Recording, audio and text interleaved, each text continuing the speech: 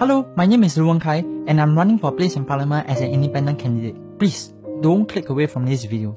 All I ask for you is to give me a few minutes of your time for me to convince you that I am the right choice to speak up for your issues and needs. So, what does Singapore mean to me? Well, from my observations, Singapore is a country where cardboard collectors treat the collection of cardboards as a form of exercise.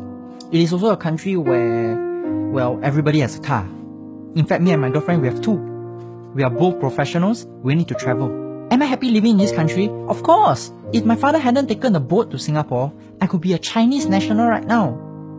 Hey, if we hadn't separated in 1965, you and I could be Malaysians right now. Hey, regardless of race, language or religion, Singaporeans have been living harmoniously for a long time now. I've been hearing a lot of accusations about how people like us discriminate against the minority races in Singapore. There is nothing more than a baseless accusation, nothing more. I love the Indians. I love Indian food.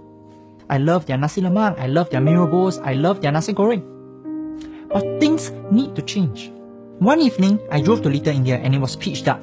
Not because there were no lights, but because there were too many Indians around. Congregations of such high density are walking time bombs and public disorder incidents waiting to happen. To prevent that from happening, communal areas such as playgrounds and void decks need to be fenced off from foreign workers. While Singaporeans do not criticize their parents' imperfections, when it comes to the government, they criticize it freely for its slightest mistakes. For me, 6.9 million is not a target, it is not a stretch scenario. We have to restrain ourselves in a very disciplined way in order to ensure that we keep within this. I don't think I made a joke unwittingly, but anyway, I will manage immigration to make sure Singapore doesn't become too crowded. But you have to understand this. A Singaporean's first policy will not benefit the economy in the long term. So what if there's increased and unfair competition between locals and foreigners? So what? Retrenchment is good.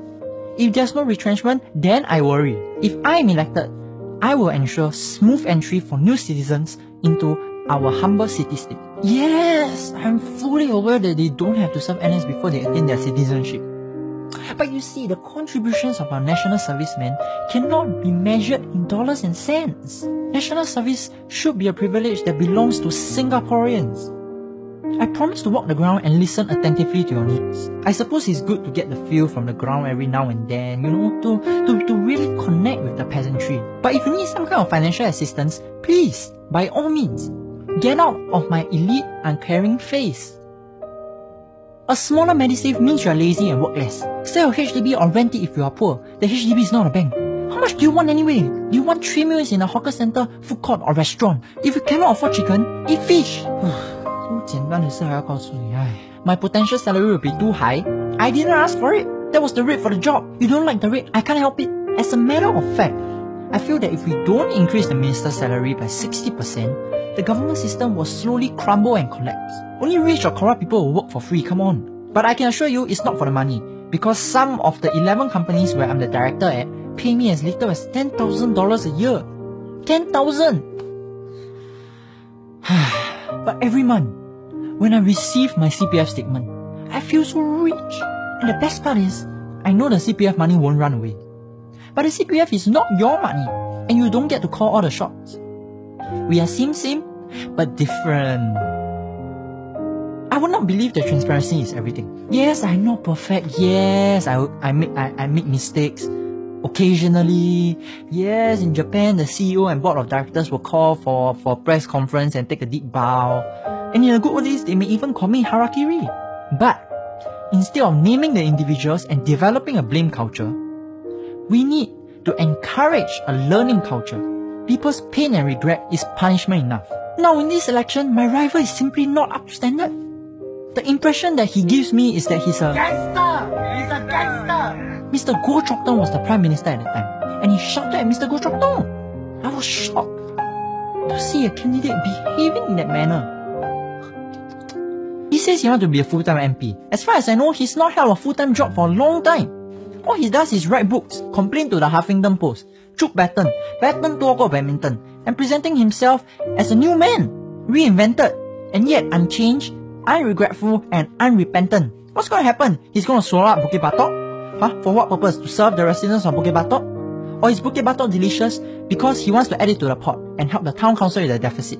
Look guys, It's not the government's job to love Singaporeans. Because people from less developed countries don't know what life is, they're quite happy.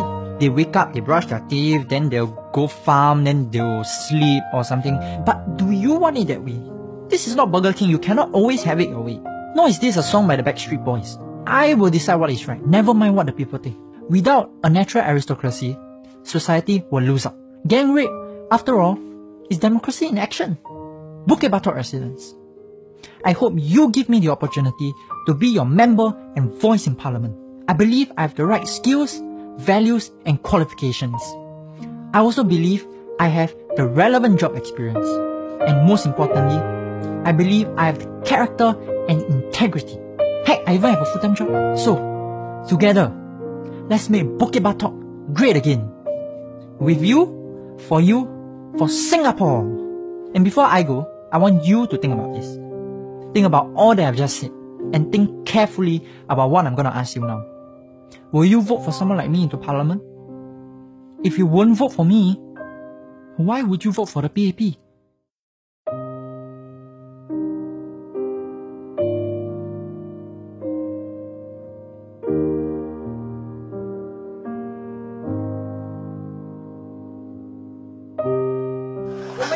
我们身为新加坡人很丢脸。